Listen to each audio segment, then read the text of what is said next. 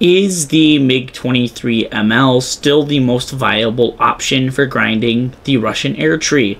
Now, with the recent nerf to the aircraft, especially the radar nerf, it's felt more or less maybe not as the best premium you could ever really buy. It used to be like the go-to premium. People would tell you to always get this plane, and you still should, can get it. It's a very capable aircraft.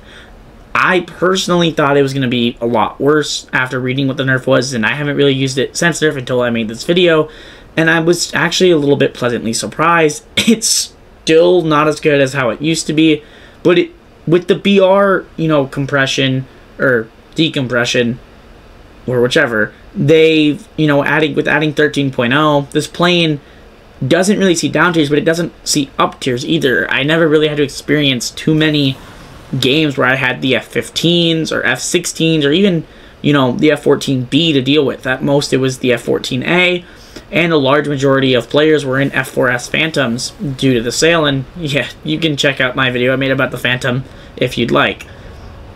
The, MiG-23 is one of those aircraft that I think kind of plays a lot like, doesn't play a lot like the F-20, but falls in the same suit as the F-20. It might not be the best starting premium for you, but if you've said already done a nation, maybe it's a perfect plane for you. It plays pretty decently if you know what you're doing. I just don't think it's a good starting aircraft. So I thought about it for a bit. I think that it really comes down to 5 premiums if you want to, pick up a premium for the Russian air grind. Number 1, obviously, being the MiG-23ML.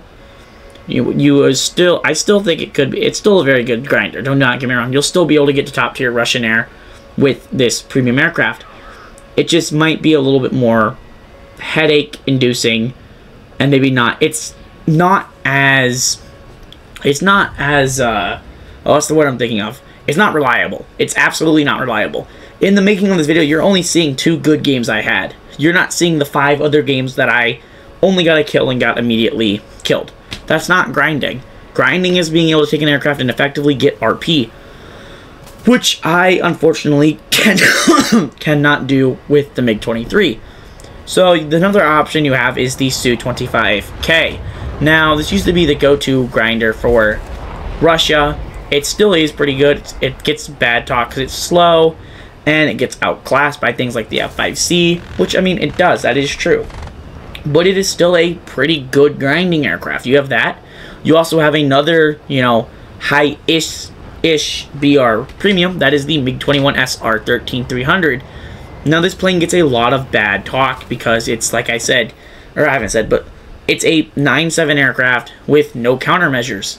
Something like the Su-25K, A-10, or A-6, all having 30G missiles, just outdo it.